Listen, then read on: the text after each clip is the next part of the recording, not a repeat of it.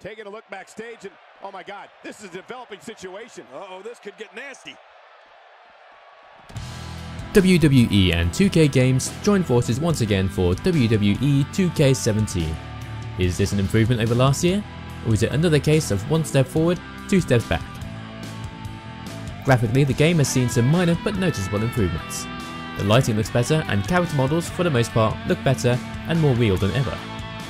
Female character models in particular have improved dramatically. The roster is huge, with a massive selection of current superstars and unlockable legends. What's disappointing is how outdated the current roster already is. We can understand some newer entrance themes not being in there, or newer guys like Gallows and Anderson being relegated to DLC, but did we really need to take up 2 slots with the Matadors, who haven't actually wrestled as the Matadors since September 2015?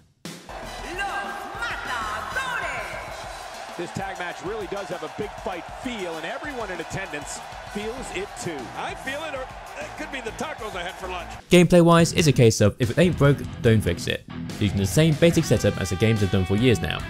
Limited reversals are back, with the timing on strong reversals being improved so they are now much easier to achieve, although they now take up 2 reversal slots. Doing so, however, will award the player with a buff, making their attacks unblockable for a short amount of time. You can also now manually switch targets by pressing R3, so you no longer have to deal with the subpar auto-target system from previous games. You do still find the occasional graphical bug or weird AI behaviour, but we never felt like it negatively impacted the game in any significant way.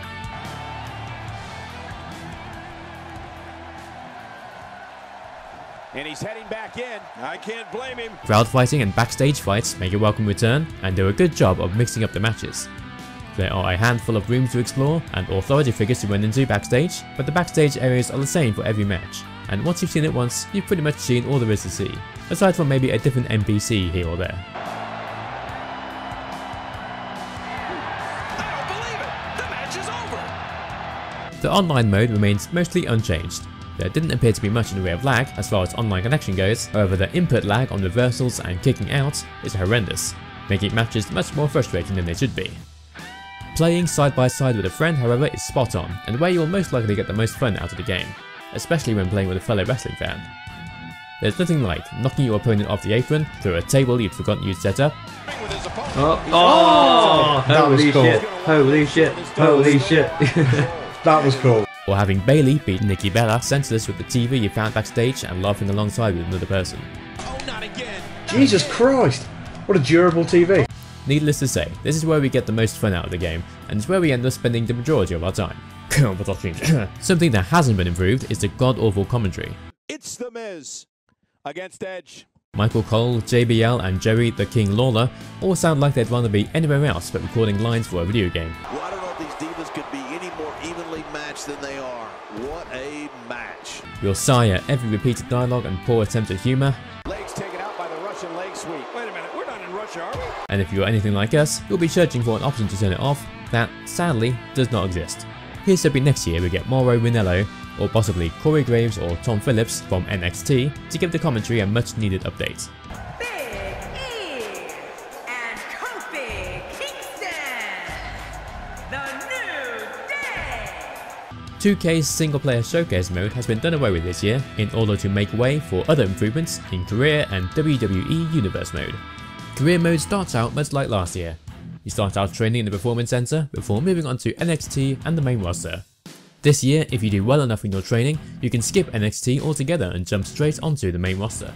We're going to think of a persona together and start you off on the main roster in the tag team division. Wherever you end up, the main goal is the same. You'll be fighting match after match, entering feud after feud, all whilst climbing the ranks to earn championships. The grind quickly gets repetitive, as it takes many victories to climb even a single spot, and you'll find yourself fighting the same opponents again and again. Authority goals mix things up, asking you to complete specific objectives such as interfering in people's matches, performing certain actions within a match, or even losing matches. Completing these offers a minuscule amount of VC, 2k17's currency used throughout the game, so completing them doesn't always seem worth it. It does unlock potential future story cutscenes, and supposedly helps you climb the championship ranks faster, although we never actually notice the difference, sometimes even moving down the ranks after completing objectives. Where the game shines is in its creative modes. Universe mode allows you to create your own shows with unique rosters and titles, and its already impressive creative wrestler system has been improved upon further, adding video creation for custom Titantrons and victory creation for winning in matches. The amount of customization is incredible. If you're the creative type, you can spend hours upon hours getting lost in its creative suites and universe mode, and you'll definitely get your money's worth, and it's a blast to play with friends. However, if you're a casual wrestling fan just looking for a fun single player experience, it may be worth hanging on for next year's entry or waiting for a drop in price. Steele got it. And this one might very well be over, Cole.